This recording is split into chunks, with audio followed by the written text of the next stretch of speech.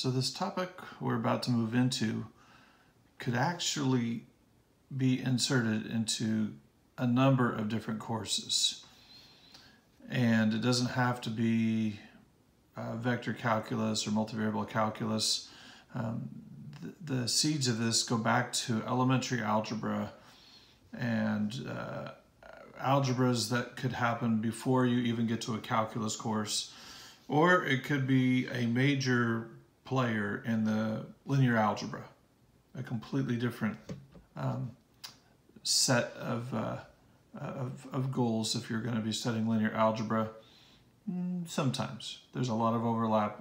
We find that the branches of this math tree interweave quite a bit if you keep on this path. So we're going to look at the determinant of a 2x2 matrix. The reason's not quite clear yet, but trust me, I will try not to drive you over the edge of a cliff here. And I want to take us back to an elementary algebra problem where we would have used this to find the point of intersection of two lines. And if we were looking at this, there's a number of methods. You could try to graph the two lines, but we learned that graphing only really works well if you either want an approximation or you happen to have a really nice set of intersection coordinates. So we're going to use the elimination method to look at this particular problem. If we're going to eliminate the variable y but keep the x's, if we want to do that, then we would probably multiply this upper equation, both sides of it, by 5. And so 5 times 3 is 15. 5 times 2 is 10. 5 times 9 is 45. And then we would multiply the lower equation, both sides of it, by 2. 2 times 4, 8. 2 times 5 is 10. And 2 times 6 is 12. And then we learned that once you have these two equations that have been modified using just common algebra practices, we could subtract the two equations, and 15x minus 8x is 7x, 10y minus 10y is 0, and we could solve this and eventually get to what x equals without too much difficulty. Now, what I'm interested in is the simple arithmetic steps it took us to get to the 7. What it took to get us to the 7. So this concept we're looking at here is related to something called a matrix. Now, this is not a matrix algebra class, and it is not linear algebra class, but you might see it in the Western world in a class that precedes calculus that's called pre-calculus or math analysis. You might see it in an upper algebra class in like a secondary or high school. Sometimes part of something called Kramer's rule. We're not studying those things. But the idea is someone realized, you know, you don't need to write all of the symbolic math that's here. Let's just look at the 3 and the 2 and the 4 and the 5, which we use to get this combination here. And this is called a matrix right here. 3 and 2 and 4 and 5. It happens to be a 2 by 2, 2 rows and 2 columns matrix. And what we're going to do is we're going to see what's called the determinant of this matrix. The determinant of this matrix, that's an A right there, okay. And then we use a slightly different notation, although a lot of modern calculators will write these 3 letters abbreviating determinant in front of a matrix to do this. It looks a lot like the absolute value notation, but it's not. It's called determinant. So this is a matrix, and this is a calculation to the matrix. And this calculation is very similar to what we did here.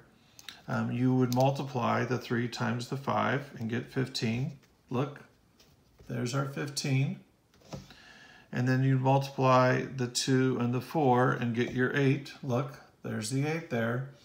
And then you would subtract, just like this set of equations. But instead of writing all of the algebraic notation here, we just do the computation really fast. 3 multiplied by 5 minus 2 multiplied by 4, and that would be 15 minus 8 is 7.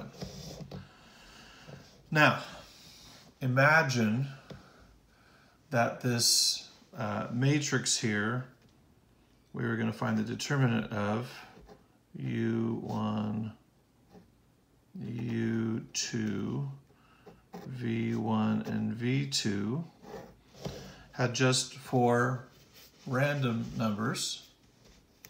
The determinant of that little 2 by 2 matrix would be this product, U1 multiplied by V2 minus this product, U2 multiplied by V1.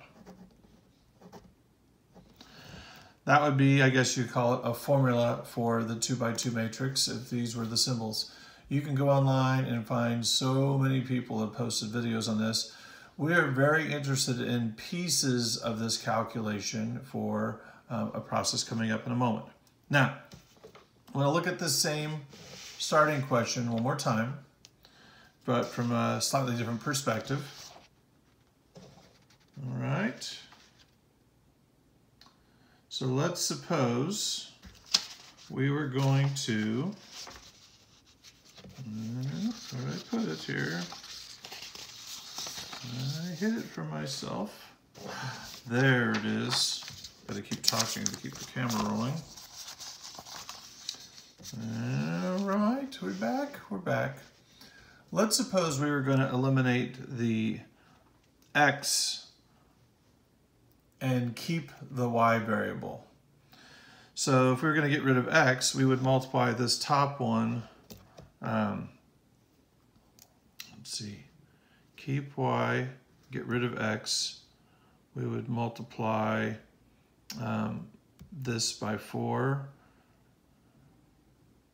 and multiply this one by 3.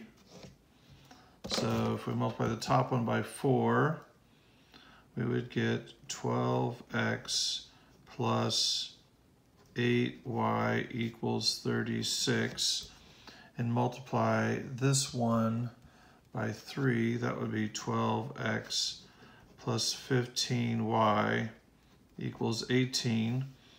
And I want you to note, same algebra teacher now intervening, if we subtract, we'll end up with the opposite of what we had the first time. We will get a -7 in front of our y. And that's just a simple matter of the order of the arithmetic here and the way it takes us through the calculation. So please note, if this arrangement of numbers 3 and 2 and 4 and 5 were involved, if we were to reverse the order of the calculation, we would get a -7. We would get a -7. Now, the only reason that is of concern to us is that you just need to know if you're going to be keeping the first column, it's going to be 3 times 5 and minus 2 times 4. But if you're going to keep the second column, it's going to be reversed. And we will not prove it in any of my videos. I'll let the linear algebra teacher play with this. If we were to go to a third set of variables, that would be positive again. That would be positive again. We will not prove it. All right, consider this stepping stone to what is going to happen for our vector calculus operations we're about to learn. So this was the determinant of the 2 by 2 matrix, which is just enough to get us started.